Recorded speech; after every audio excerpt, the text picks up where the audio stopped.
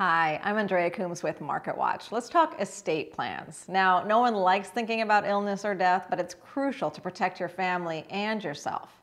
Here are tips to get started. First, check beneficiary designations on retirement plans and talk to your bank to make sure your accounts are titled correctly. A big mistake people make is neglecting these designations, which often determine how savings get paid out to heirs.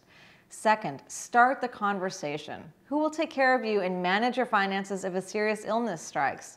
If your spouse dies, what does that mean for your monthly income? If a parent falls ill, are you the default caregiver, or can you plan now to share that responsibility? Third, no matter what your age or income, get these items in place. A financial power of attorney naming the person who will make money decisions for you if you can't. A healthcare power of attorney for healthcare decisions, a living will for your end-of-life wishes, and a will naming a guardian for minor children. In San Francisco, I'm Andrea Coombs.